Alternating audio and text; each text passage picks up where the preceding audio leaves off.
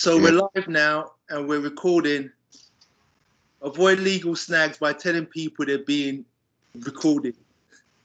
Black Radical Mark II, you are now being recorded. As always, fam. As always. I was listening to the project. I've been listening to it like on and off the past 2 weeks, but this morning for reasons I've just like really penetrating it. It's just a really dope project. I'm super excited to be pointed out because it's kind of I don't know. It's like a capsule. It's a time period capsule of an artist, and influential artist that maybe never got his due props, maybe never felt he got his due props, and he's signing out. Right? Maybe that's what it is. Nah, bruv, you hit it on the head. You know what I mean? Like, there is, you know me and my man, like, I keep it real. There's a certain amount of bitching and whining in the project, but I think it was kind of due, though, because I don't think it's me. One, I think there's a lot of UK artists who didn't really get the love that they was due to get. And you addressed that in black pop kind of, but in the Victory, I think the Victory, you address that situation. Yeah, I was trying to. It's like you said, it wasn't so much a topic per track scenario. So you've hit it on the head again, like little parts of the whole story play out in different tracks. So yeah, address that a little in the Victory, a little bit in like Last Will and Testament. Talking about the fact that the DJs didn't really back us. You know what I mean? Yeah. So like I said, it's a feeling like, for real, as a sign off, you know what I mean? It was that. It was like, really, this should have gone further, been bigger. But I'm grateful for what it was. But it was also testament. And I'll tell you why, for real, it was a testament to my generation of British hip hop. Because before that, on the previous album, I made a track called My Props. And then the first lines of that are like, I won't be the first, but I might be the last when they ask just how fast UK rap came to pass. And then I kind of go through I try to name every MC for my era. So I'm talking about Merlin, Duke, Overlord, X, Freshly Dames, da-da-da. So by the time I come to retire, bearing in mind that I done said I was going to be the last one out of the game unless I got my props, I felt like none of my generation got their props. You get me? Yeah. I'm naming like Hunk Kilberry Finn. I'm naming the Brotherhood. I'm naming, MCD. I'm naming 2 Times Death. Like, my generation, it got what they call the golden era of UK hip hop. It felt to me like none of the crew got their props. Blade never got his props. You know what I mean? And I said I was going to be the last, but as life has it, I wasn't the last. The Godfather Roddy P was the last. The man is around still. Yeah, well, that's what I said. I'm always going to give respect to the Godfather Roddy P. He was the last. He was going nowhere. What I like about this project is that you've got a lot to say, but it's still entertaining. Like the beats on it, like the first track, Black Pop, that samples a classic rare groove tune. I won't name the artist, whatever, but it samples a classic rare groove London tune, and you just kill it. And then you've got the second joint. Is that the Amityville beat? You know that Love Bug Starsky. You remember the Love Bug Starsky joint from back in the day, the Amityville House on the Hill? Nah, it wasn't that. But it kind of reminds me of it. It is, though. That's what I'm trying to say. That was the kind of vibe I was going for, 100%, man. But yeah, no, for real, man. Like, well, this is down to the last conversation we had on the podcast, man. It's like UK is in a unique position musically. Yeah. So you could be hardcore hip hop, but about your rare groove and your two-step. Of course. You know what I mean? So that's why the black pop had to be like a rare groove. And funnily enough, that was also like, a lot of it was a callback. Like, my very first song that ever went on vinyl was a song called We Outta Here, which I can name that. That sampled 90% of Me by Gwen McCrae. All right. So the first thing I ever committed to record was a rare group. The London classic. Yeah, you get me. Mm. So it was like a callback to that. That the first thing I ever put on record was on a Rare Groove beat, because that was us in London. We was on the Rare Grooves. You know what I mean? Not so much the breaks. So the last thing I did was I had to be on a Rare Groove as well. Yeah, that's why I love this. This album's brought me full circle, and I'm so proud to be reissuing it and putting it out. I feel like I'm the right person / we're the right label to put it out, because I get it. I get the references. I was there, Wow. right? And yeah, what was I gonna say? It's just I was gonna make a point, and I can't remember the point that I was gonna make. But yeah, but what led you up to this project? Like, what made you think, like, you know what? I've had enough. I'm gonna put out my last will and testament and move on to bigger and better things. Like, what put you in that mindset? Yo, that's a really good question, man. I got to be real. It's a bit of a throwback, but to try and get in that place, I think there was a mixture of things. One of those things that was definitely in my mind, 100%, was that, and I said it like, you're thinking even now more than ever, but I've been doing this for 12 years now, so whatever you think is already recorded, go back to past chapters, research and audit, borrow if you can't afford it. So I was on a thing like, I've done it. Yeah. Like, people forget this. And one thing that really surprised me, or that shouldn't have surprised me, is recently, like in the last 2 years, I was listening to an interview by Professor Griff of Public Enemy, talking about the breakup of Public Enemy. And what he was saying was the statements that he made that were controversial, he didn't think they were controversial at the time, because Public Enemy always had a plan to only be in the music industry for 10 years. And so did I. So when I came out, it really surprised me that it's like, it was like a great minds think alike. I didn't think anybody else was on my thing. I came out on the Black Radical thing for one simple reason. I truly believe somebody needed to occupy that space and tell that truth and tell that story without any kind of, any kind of holding back. Just put themselves out there, tell the truth, and take all the risks. But I was aware I could only do that for a certain amount of time. So I wasn't a teen, like, I'm living in my mom's yard, I don't have no money, I don't have no family, I've got no kids. You can't do nothing to me. What you can do is kill me. There's nothing else you can take away from me. So I can be as raw and as honest and as truthful and as confrontational as I need to be. But it was always only meant to be for a certain amount of time. Right. So I felt like I'd done it. What was the one vibe? One vibe was like, yo, you know what? I came here to deliver this message, and I feel like I've done it. After this point, it's just going to be me reiterating and repeating the same thing. And then admittedly, the flip side on, without a doubt, like I said, the bitching and whining on a musical side, because there was always a musical side to music. I kind of felt that because we was on message and we stayed on message, a lot of people, the actual quality of the music just went over their head. And I ain't gonna lie, man, as a musician, that always hurt me. Like, I get it. You know what I'm trying to say? Like, it's not really your topic. Like, I remember I heard Joe Budden when To Pimp a Butterfly came out, and he just went in on K-Dot saying, I don't want to hear this Black Manifesto. I don't want to hear this shit. And that's how some people are. So what happens is you have a certain, agenda with your music or theme with your music, and it just switches people's ability off to hear if it's actually quality music. And that was the other side of it. I was like, yo, you know what? I'm working hard to try and make this stuff as quality as possible. Bearing in mind, we were always a guerrilla organization. We started off on our own, as you know, as an independent label, sold myself into Island Records to get some money to put back into the independent label. I was signed to Island while we was running Basic, all days and trying to get the other acts released to our independent label. And then I went back independent label and I left them. So, I felt like, those are the two sides of the coin. That's really what my mind was in. One was I've done it. And the other side was, yo, man, I don't think people are really appreciating that this is, of decent quality, at least as of decent quality of some of the other stuff out there.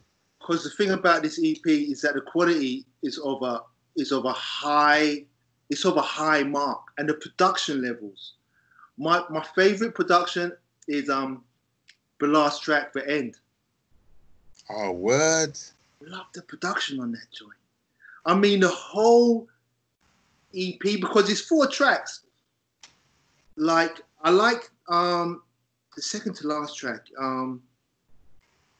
That the Victory. Victory. When it's just on that cool, laid back vibe. Like, and I think you referenced it in a conversation with somebody, or maybe with me, where you were saying you were listening to a lot of like the Doors and 60s kind of psychedelia at the time, and whoop. And it's got that vibe about it. It's real laid back, chill, and you're shouting people out, but then you go in, which is kind of a microcosm of the EP, like in a way, like I'm going in, but you can chill, kick back, and listen to this and crack a brew. And you know, some of what I say may go over your head, but you might catch it the second or third time around, or you might be peeping me lyrically, and you don't get how sweet the production is. You know, so I listen to this project on different levels, because when I listen to you, first of all, I'm always listening for the lyrics, because you're lyrical to me, and you've always got something to kind of say, and you may not get it the first time round. And I listen to what Felix is saying, what Black Radical is saying. I mean, me use bridges, I'll call you by that's what I'm saying. We go back. We go back. You know, every version of me. You even know the latest edition, so we don't even have to go there. But yeah, but I've been listening to it lately and just peeping the production on it.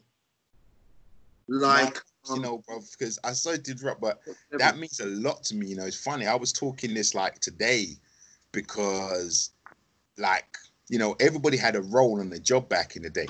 So I wasn't a basic producer, and we had some killer producers, you know. But as you do, I always wanted to get my hands on the production, because, you know, you write a lyric and you know the way you want it to go, and you know what I mean. So my vibe was always like, okay, if I could just produce 1 or 2 tunes on an album, I'll be happy. And I kind of still managed to do that. Like on the first album, I produced the New Poets and Sumali. And then, you know, and I always try to kind of keep that, even though, like, you know, not trying to take the work away from anybody else. There was always BC on the production, TC, always like DJ Cell, do you know what I mean? DJ Mo was always in there. But so with this project, I produced myself. And, you know, I did it not because I was trying to keep anybody else away. It was just the way the project came together, because it was literally a retirement thing. So it's kind of funny, because looking back on it, it would have probably made more sense to bring everybody in on it. But as I said, because I said I was going to be the last person in the game, the time I made this, everyone had long retired. Like, even if I'd asked them, man, they to come back, they'd have been like, what are you talking about, Willis? They was gone, man. They was in another phase of life. It's such a concise project, and it lends itself to being an EP, because there's no weak links, right? You start off with like the black pop that's going hard, right? You're going hard, you're speaking on the industry, the music industry, like how you feel about it, how the jigaboo omics. I don't even know if that's a word. I'm making it up. Love that term. It's a word now, bruv. I love that term, man. What? Jigaboo omics. You know, and then you go into the second track on that beat. It's like that synth. As I said, it reminds me of the Love Bug Starsky Amityville track on that synth, hard kind of 80s 808 beat. Yeah. And you're just talking about how certain people act, and you're saying it isn't a race thing. It's not if you're white, it's not if you're black, it's just the way that you act, bruv. Like, you just got things on your mind, but it's almost like you're spoon feeding it through the production. That's why it's interesting that you produced it, because it's my production-wise, it's my favorite Black Radical project. Wow, that's blown away, fam.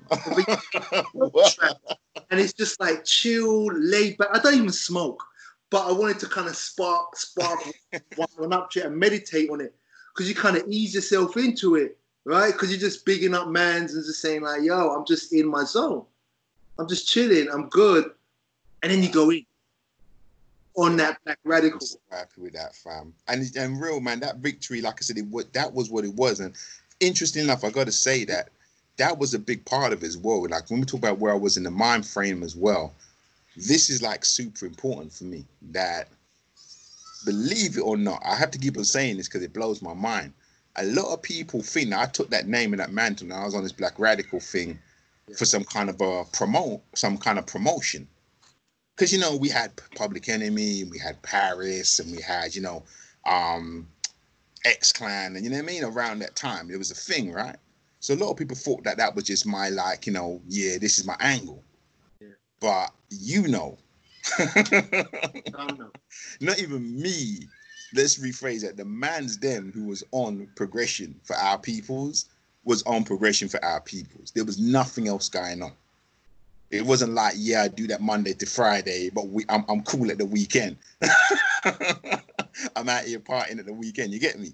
Like, man was on that 24/7, linking up. You know what I mean? Your family, like I said, we go back, like, you know what I mean? I talk about it's so funny having this conversation, right? I had to block a call. The call was coming from Peter Isaacs. Right when we started this. How is Peter Isaacs? I digress. Yes, man. I just blanked him because we're doing this interview. I used to sell fur coats for Peter Isaacs. Me and Peter made some good money. So what I'm talking about, like lifelong commitment, which I didn't make, I hasten to add. You know what I'm trying to say? Your family, Peter Isaacs, my mentors, it wasn't like a week thing and we take the weekend off. And what was happening to me, in all honesty, was the philosophy that was the truth when I was Black Radical was changing. Yeah. And that track, The Victory, was part of that. It was going from, you know, I started my time with the NOI, being taught by, you know what I mean, Honorable Elijah Muhammad and Wafdi Farad, and you know what I'm trying to say? Yeah. We was looking for big head scientists and shit. And we was on that. You know, looking at Caucasoid Mountains, and we was on that. And my philosophy, like what happened to Malcolm, was shifting from that very, very strict view of the world, you know what I mean, to something more open and more inclusive. So that track, actually, as you mentioned, that was really important for me, because that was another reason why it was time to retire. Because even though I didn't invent that character as like a fraudulent thing just to get a promo, as what it was represented, I didn't represent that anymore. I could see I was moving as a human being, as you do, as you should. Yeah. So that's the other reason why it was time to retire, because I was like, well, okay, I don't want to be up here saying stuff that I don't believe just because it's in character. I was never a fraud when I started it, so why am I going to be a fraud now that it's got a bit of momentum and I'm still doing it, but I don't really believe that again? Yeah. That's long. So, you know. You cap it off perfectly with the end. When you just, once again, I love those opening bars. I can't spit it verbatim, but you're basically saying, you're going to miss me when I'm gone. Right? You know what's funny about rapping, bro, for that? And I've been doing this for 12 years. Yeah, I don't really forget times, man. It's always like, you're going to learn to appreciate me when I'm gone. But like, remember Radical Dough, you never bought one fucking song. It's like, I don't know why I don't forget bars after 20, 30 years, man. I don't forget. You were spitting those bars. Those are classic bars, bro. Those should be in the Hall of Fame. Yeah, respect, man. But I find it funny that I can actually remember whole ass verses and shit like 20, 30 years later. But no, for real, that was, like I said, that was the side of the project where I was like, you know what? I came here, I did it, but really, we should have got more respect for that. You know what I mean? Not just me, we should have got more respect for that. And I was really feeling that. Yeah, I love that track. Once again, it's just the perfect bookend. Like, it's just 4 tracks is perfect to me. I love the fact that it's an EP. Like, it starts off with black pop, right? Literally, it's about black pop, like black popular music, setting out commercialism. But it's also, in terms of the audio, the way it sounds, it's the most commercial sounding track on the project. So you're kind of eased into it. It's like, as I said, you're kind of spoon fed. It's like black pop, black pop, black pop, black pop. Obviously, let's assume that it's influenced by KRS-One, right? Yeah, for real. Yeah, it's got a KRS-One influence, so you kind of boom, boom, boom. At the time, I was always like this to Chris. You know what I mean? KRS. But yeah, you got the black pop, and when you go through the chambers, to quote a Wu-Tang phrase, the 2 other chambers, when you cap it off with the end. You know, you're gonna miss me when I'm gone. I've been doing this, You haven't been supporting me. In fact, you never bought one fucking album. But people are going to buy this project because it's a classic project. It's a story that needs to be told. And it's just beautiful to be doing this with you, man. Like, you know, I've said this before, you're a huge influence on me. And I knew we were going to link up on something. And there's another project we've been talking about linking up on, and that may be down the road. I don't want to speak on it too much now. 100. But 100. yeah, we about to make this happen. Now, fam, Good Finds is the only label that this would ever happen with. This is like, you know, it's a family thing, bro. Because as you know, when this was done, I never sold it. This was my thank you. That's what I love about it. That's why I feel honored. So yeah, the internet was just about popping off, and I remember that Chuck D had the rap station. So back then, I was just getting into that side of IT. So I built a website, and I just put it up there. Like, this is my thank you for the people there. You know what I mean? Put it up to the YouTube. Obviously, that's just disappeared. I could barely find a copy of it myself, but I wanted to say thank you because I now talked a lot about the support that we didn't get. But I was very, very aware and grateful for the support that we did get. I'm dealing with. And so no wanting to give the like pat on like the back. It's really the pat on my back to my wife because she designed the cover. But I love the fact that the cover is influenced by Jackie McLean, one of my favorite jazz artists. He has an album called It's Time. Wow. And all it says is it's time over and over again. It's just a little photo of him and It's Time over and over again. And we both looked at that cover and we said, that's the last will and testament because it's time. And that record, it's a pretty famous record amongst jazz heads. They'll look at the cover and be like, wow, it's time. That's what they reference. And that's how I feel about that project. It's time. When you put it out, people weren't ready for it. But people are ready for it now, especially in this day and age. Well, brother, you know, I'm glad you said that because we had kind of reasoned this a little before that. It's bittersweet. It's bittersweet for me. You get me? Like, I ain't trying to make a, you know what I mean, a profit or bring up off the current situation. And as you said, we've been talking about a project for like over a year now. You know, trying to work something together. But you know, I'm saddened with the Black Lives Matter movement and the assassination of George Floyd to see how much the stuff that I was talking about like 30 years ago, 20 odd years ago is still relevant. Big time. You know, it's like it's that and that's really what it was when I was saying, like, you know, you're gonna learn to appreciate when they're going. You didn't buy one fucking song. Feel no way. I didn't do it for the glamour to save my people away from calamity stuff. You know what I mean? Save humanity. You know what I mean? I was trying to make the steps and put down the foundations so that our young people wouldn't have to be out in the streets protesting the same shit. You know what I mean? That's what I was saying them line. Like, I wasn't here to get glimity and glamity. I took from, you know, Demon Boys, enough respect to Mike J. Do you know what I mean? Like, I'll find as many references there as I can. I mean, they had a song out there called the Glimity Glamity, like, you know, trying to go on like pop. So I'm like, no, I never did it for the glammy to steer my people away from insanity stuff. You know what I mean?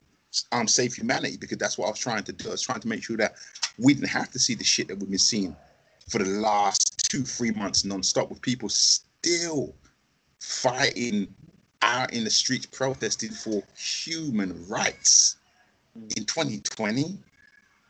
It's like, for real, man. What is that? So, you know, if there's any, and that's why I said that, you know, everything is already recorded. Borrow it if you can't afford it, because whatever I was doing in that day or time, I understood that if it's still needed, it was recorded. And I wanted it to be as a record so other people could go back and research it and take from it and take what they needed from it if it was needed. I was hoping it wouldn't be. It appears to be that on some levels, maybe it still will be. So thank you for making it once again available, because you know me, I only know where it was. When you asked me about finding, I feel very. I was like, fam, and I got a box of dat. I got a box of dat tapes. Sorry, my story. It's organic. It's organic and it's beautiful, and it needs to be done. It just needs to be done, and it has to be put out. It's a beautiful project. It's a beautiful record. And I said the main thing, it is organic. In this business, in this music industry, it's meant to be an organic process, putting out music. But as you know, so often it just isn't because of the business of it or the industry. And you're dealing with this person and that person. So this has just come about the way it's supposed to be. Two old friends bigging up each other. And beyond that, it's bigger than us. It's a manifesto that needs to be out there, and it needs to be carved in stone. It's going to be carved in stone for the rest of time now. This conversation is going to be carved in stone for like the rest of time. A lot of things that people do, and especially you as a recording artist, as a true artist, you don't really know when you're going to get your just dues. You know? Your words are carved into history for the rest of time. You know what I mean? And we're only here for a blink of an eye. So what we've got to do, or what my whole thing is regarding the music business, is taking these musical gems, you know, and just putting them out there for the world to take in and be encouraged by and inspired by. You know, people like you and other artists, there's so many great artists who just through the politics of this bullshit industry maybe never got their just dues. But you know, a broken clock is when I say a broken clock tells the right time twice a day. I love that. You know? That's real talk, bro. And I gotta say, you said something which is 100% on the real, because when I came into the business, to come into the game, there was a big emphasis on performing. And one of the things I never forget is people was always be like, "Was you at that show? You was at that show?"